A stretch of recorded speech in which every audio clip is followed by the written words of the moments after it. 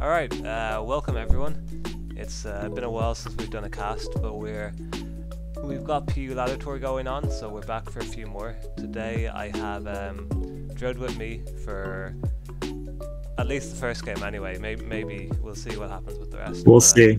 Thanks very much for joining us, Drud. Much appreciated. Glad to be on here. This game here, PULT, as we mentioned, this is the second round. It's Fish Anemometer. Anemometer. I can never get that right. Yeah, I do not know how to pronounce that. I just say fish. Yeah, I've always just said fish. I still don't know what anemometer means, but yeah, we have Fish anyway up against Togkey. Fish, PU council member, and Togkey kind of hangs around the tier. She played SVPU in PUPL, so she should be more or less up to date with what's going on. So this should be a very interesting set. Drud, you haven't seen that much of current gen PU, have you? No, not really. I mean, I watched it in PUPL, but like now DLC dropped and things are different. Like there's a Clefairy, there's a knockoff Skuntank, so I mean, it's pretty different now. I think the big thing we'll see is just everything gets knockoff now. And so we saw that turn 1 with the knockoff Skunk, which is a huge addition for that. And I think it's also why Swalot's so good now, which we see Togkey using because it's one of the few Pokemon that's able to maintain its item. Yeah, people are already adapting to the new knockoff distribution. As we see the same thing again on Persian, one of the Pokemon that got knockoff. It's interesting to see foul play. It's like Gon Komala. Yeah. That's interesting. I wonder what the calc is like on that, because if that was a max attack Kamala, I don't think that foul play crit actually matters.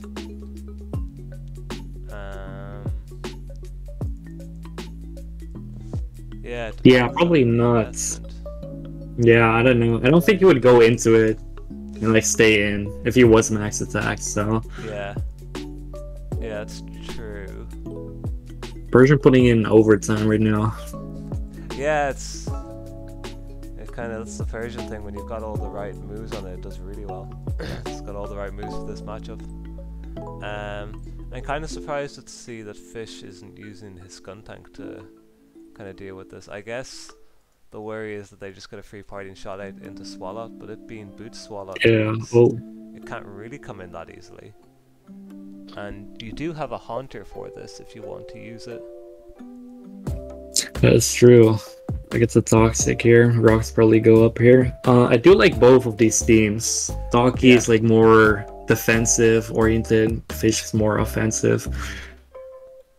As we see the Avalok just sit on the Piloswine and take an EQ. Yeah, that's pretty so crazy. Yeah, I don't know. Can Faluza touch this? Sorry? No. Yeah, really can't do much. Apparently not. I'd like to see Fish use their Haunter a bit more, is what I'm kind of looking at. It seems like one of his best ways to pressure Togkey's team, but he's not making a lot of progress. He's not making a lot of progress right now. As he's revealed that he's a defensive Veluza, one set that's kind of popped up a little bit recently, defensive Rocky Helmet. A very fun set since it's got this one's kind of slow. I thought it'd be fast, but yeah, it's a bit slower than you think. And this set kind of appeared mainly to deal with Taurus Paldea when it was in the tier. I haven't actually seen it since then, but it's cool to see Fish getting usage out of it. As we see, the Avalok loses its boots, but it's not a huge deal when it can just continuously spin on the Piloswine. Yeah, exactly. It's probably not going to take rocks damage anyway. Yeah. I wonder what the last move on Avalok is, because we're assuming Rapid Spin, Recover, Body Press. Normally they'd run Crunch in that last slot, which should allow it to pressure the Veluza a bit. Crunch, Strong Jaw. But it seems like he's running something different anyway, or she's running something otherwise he would have probably already clicked it. Yeah.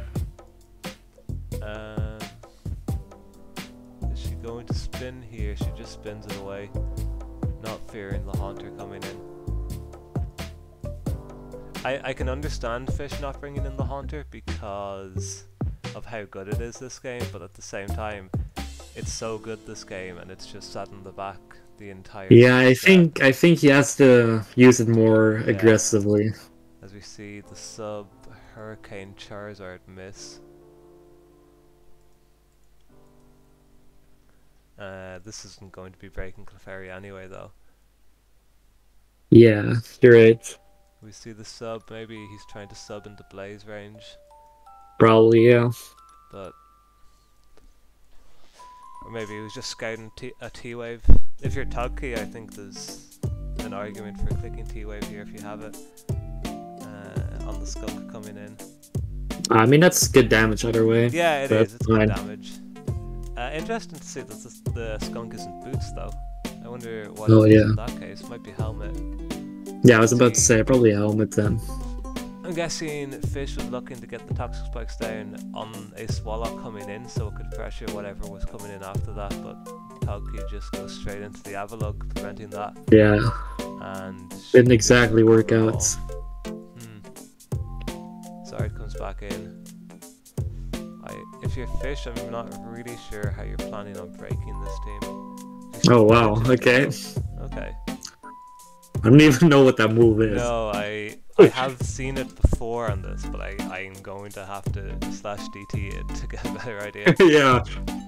I just did the same. Ice 100 base. Yeah, I guess it's fair. So obviously it's not Crunch then, which is why it wasn't pressuring the Veluza. Yep. Which makes sense. But Mountain Gale would still kill Haunter in one shot anyway. Yeah, you're right. I think Electrode can probably just like close this game out now pretty easily. Electrode should be able to solo.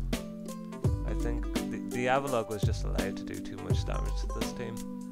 And yeah, you're right. Fish doesn't really have any way to make that up now. I'm curious to see what Swallow has for Haunter here. Oh, it's knockoff, yeah. Oh, this also has knockoff. I actually forgot this got knockoff. That's my fault then. As we see it EQs the Skunk.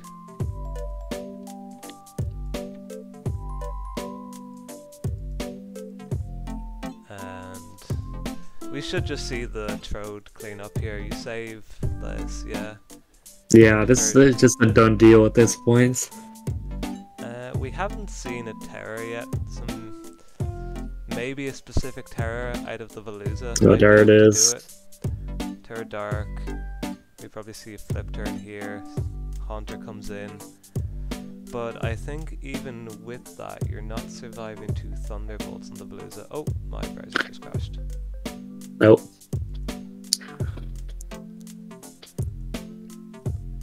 Alright, what did I miss? Oh, crit Shadow Ball onto the Persian. Probably didn't matter anyway. Yeah, probably not. Or actually, into a Max HP Persian. That would have mattered. Actually, okay. But in the context of the game, it probably doesn't. Yeah, that's more so what I meant. Yeah, it's true. Though Togkey will have a bit of a tough time killing this Veluza. Especially if Fish is able to crit one of these Psycho Cuts, which with the high crit chance should happen eventually. But Togkey does also have her Terror available if she needs it. And I think that Mist Revis should be able to beat the Veluza. I think so, and Electrode should still do a lot of damage to this. Yeah, I wonder what the calc It's also just Drud. So it's running out of recovers. To hit KO this. Oh, it can't? That's actually crazy. Damn, that one kind of is bad. Yeah.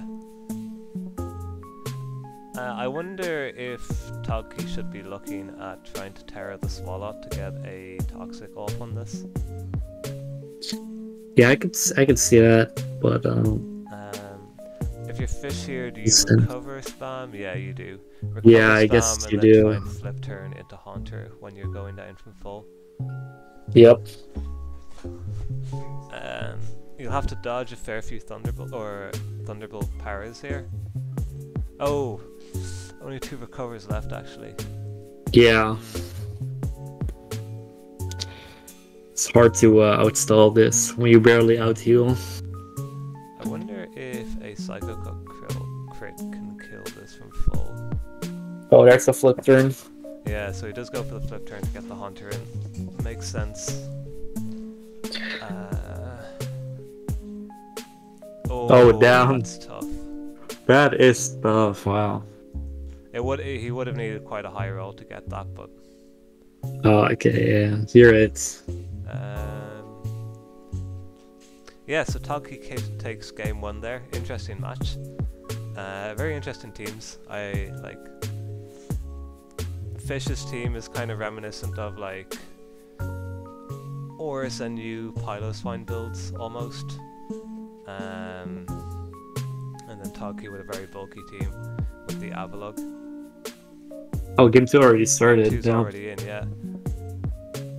So we see Togkey this time with the Piloswine build. And that Piloswine should... That Piloswine will probably struggle into what's possibly a defog girder. Yeah, first girder probably won't not do that much. Not for one. Gallagher probably gets... Oh, Togkey He spiked. That is pretty crazy. Good. So, at the very least, you're going to force a poison onto the Quaxwell. Gets the rocks as well. As girder comes in, we... Tough spot for Togkey now. Yeah, it's kind of awkward to switch in too. It's kind of a free knock for Fish, so you're losing your Eviolite and Quaxwell here. But you do get to just remove the hazards at least, unless we see a Terra Ghost come out here. Which I was about to say that, like if a Terra Ghost, that's kind of. So that the problem is that it's Mock Punch range. Though I wonder if this is Mock Punch. Okay, it is, which means maybe it's not defog, maybe it's not bulk up. When it sets up the T-spikes again, it's gonna be very hard to remove. Yeah. Oh, it does not. I don't know about that. T-spikes. I think you're better off getting T-spikes there, especially seeing that it's leftovers carbink. Yeah, I think you're right, and Quaxwell doesn't rapid spin on anything because all of Fish's mons outspeed it, so... I get wanting to pressure the Mischievous with the rocks, but I feel like T-spikes would benefit you more in this game. Yeah, I agree. I do see the carbink stay on the surf and get the special attack drop. I'm guessing this is Scarf Golduck. Probably might as very well be sun countermeasure. Yeah, that would make sense. As we see the carbink come back in. You can probably just click Moonblast here. I don't even know if you need to hazard. Rocks probably is. Well, this probably isn't the rocker, it's probably Rock's Pylo spikes on this. And I guess spikes are valuable for you into... It means you get to see if the Golduck is Scarf or Boots. And just getting that chip on the girder is nice. Yeah, I think it's a fine click. Moonblast also fine. Moonblast I don't think there's like a wrong. I don't think there was like a wrong option. Oh, it's the Iron Defense. Okay. Okay. So we're going to see a body press come out here. Then we can assume. Oh, as Persian comes in. It's a lot of damage. Not sure about that. Yeah, I'm not sure what this is gonna do. Oh. Tricks. Okay. Okay. Like, I guess Persian isn't that valuable for you this game. Yeah, I guess so. Well, he should be able to get 3 layers here. Yep. Nothing on Fish's team comes in and forces a kill from 48, I don't think. How much did Surf do? Yeah, Surf did 42. Yeah, didn't do enough. Togkey gets 3 layers here. Fish is going to go in to threaten the defog. As he manages to catch the Persian coming in there. Carbink comes back in. Is it going to catch a knockoff? It's not. Good trade. Oh, that's good because now it's in mock range. Yeah. Girder's looking quite good here. Yeah, for sure. As we see the Mischievous come in. which I guess it can threaten with a Shadow Ball. I was kind of half expecting to see a Terra Fairy from that Mischievous. Yeah, me too. Skuntank in. Nice Carbine. Do we see T-Spike's good out here? No. Surely he doesn't have it on both Pokemon. But yeah, this is where you'd really love to have your T-Spikes down. Yeah, I disagree with the Rock Skull. I guess maybe Fish was looking at potentially having to defog later in the game, and so he wanted the immediate value from having Rocks down as opposed to T-Spikes. Which I guess kind of see. I guess I could see that, but I don't know. Yeah, I still think T-Spikes would be more valuable to you. I agree.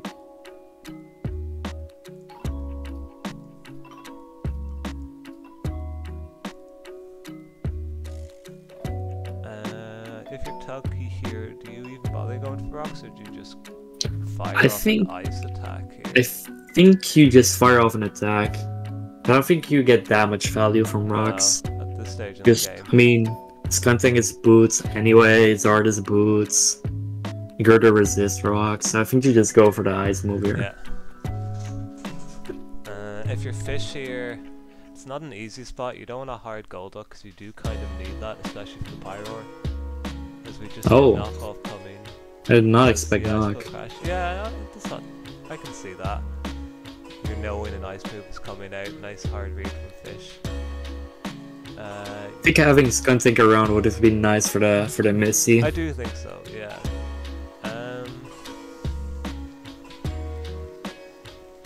But I think you can potentially go Zard here and threaten the kill with your fire move. Yeah, that's looking pretty likely right now. Because preserving the Skuntank around that way. Yeah. The only thing is, if Togkey hard Rocks here. Oh no, sorry, your boot Skunk, so you're fine anyway. Yeah, exactly.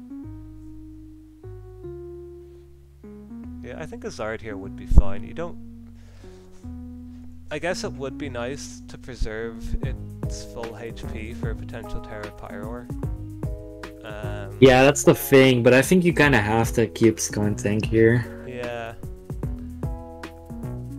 Like, you should be able to deal with a Terra Pyroar with the combination of Golduck, Girder, and you'd hope Sucker Punch Skuntank. Yeah.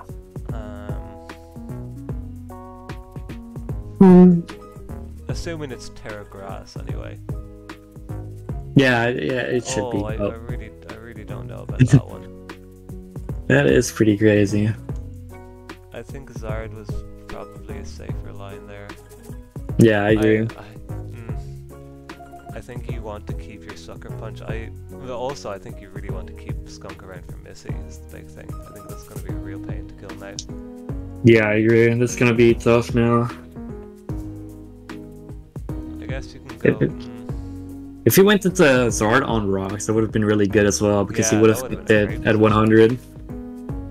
Yeah, you catch the Ice Shard, but you'd still be close enough to fall. Yeah, I mean, yeah, you don't care that much about just the one Ice Shard. It still keeps you out of Pyroar Hyper Voice range, which is the main thing. Yeah, exactly. As we see, taking a lot of hazards. Oh, no Ice Shard from Togkey. I guess you just want to make sure it doesn't get off a Rain Dance or a Nasty Plot. Yeah, I think so. I mean, that's fine. I mean, I don't think you need to Ice Shard damage for any of these rules. But, well, yeah. Didn't knock the Girder. I think the damage would have been nice at the Golduck. Yeah, actually, you're probably right. I think you can kind of make the assumption that that's not going to be a setup Golduck, as we see the Misty. Yeah, you probably should go for Ice Shard. And now you're struggling into that Zard if you're Togkey.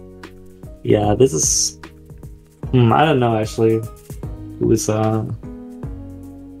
favored at this point? I still think Togkey should be fine with Pyroar. Yeah, probably because it has two monsters that beat the Zard, which is the biggest problem. Yeah. Even like if it's Scarf, Golduck, it could be like annoying. Because Yeah. like I don't think it's double scarf. Because he has person, but I'm thinking maybe like a Scarf Terra Water Golduck could be annoying. That would go crazy. Yeah, I'm not gonna lie. I feel like if it's Cloud9, it kind of has to be. Yeah, no, yeah, it's almost definitely Scarf. We yeah. talked about that earlier. Fish saves the girder, which I think is a good line. 29. I think that was a bad play because now power, yeah, like Terra Blast just kills this in 2, and if it's Terra Grass, but it always killed in 2, didn't it? No, yeah, I think so. Terra Blast is like, I think it's like roll to 2 KO. Yeah. Oh, okay. So it's going to be kind of annoying, I think. Yeah, but at the same time, if you're a fish, all you really want is some damage on the Pyroar so that you're not so scared of it winning with a Terra Grass.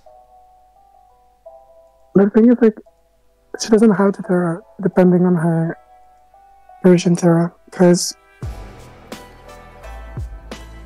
Yeah, okay. I think Golduck might die in 2 hazards, so, like, it's gonna live at 1. But if it's like Terra Ghost version, I think she just wins. Yeah.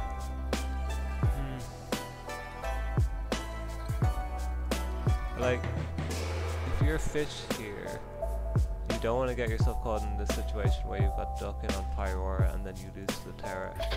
Are you just attacking into this Pyroar? As you see the Terra Terra on both sides. I feel like that was a bad Terra Fire. Yeah, I agree. 50-50 on Mock versus... Oh no, is it really? I don't think so. No, because, yeah, just always go Courage. She just clicks Knock and she wins.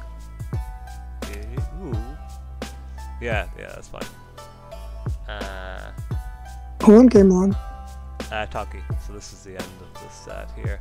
I feel like Fish should have saved his Terra for the Golduck. Yeah. I don't think yeah. with Charizard was the correct line there. I get you're not expecting to drop immediately there to the Pyroar, but I guess it also depends on what Terra the Golduck is. When you just don't get Terra Fires or like, what does it do? Yeah, I'm not really sure, especially in that instance. Like, are you? Yeah, I'm not really sure. I guess you were. Yeah, to be honest, like I can't see what the Terrifiers are just trying to set up there, because you're not killing the Pyroar back. I feel like you just, I don't know. Like if it's like Terra Water, a Golduck, you just go for the win with that. Yeah, that's what I was thinking as well. I have to assume it's not Terra Water Golduck, otherwise he would have played towards that. Yeah, because like, if you're Terra Water Golduck, you just take the immediate damage onto the Pyroar with your Zard, and then you try and Terra Water and win with that. Because you should, even if it's Terra Grass, Pyroar, you should be killing them there. But I think the issue is like, I don't know, wait, I'm going to call, like, because I don't know if, I think you have to risk hitting Hydro Pump. Yeah, but I think like if you're expecting Terra Grass, Pyroar, it's kind of fair to go for the Flame Chip, so Ice Beam kills. Yeah. Yo, I gotta play my tour game. Peace out. Yeah, thanks for joining, Drud. Appreciate it. We'll call it there then. Right. Didn't quite catch it as it came in, but thank you, Gum, for joining us towards the end of that game. Much appreciated. Right. When's the next one? Yeah. Thanks for watching. We'll catch you in the next one.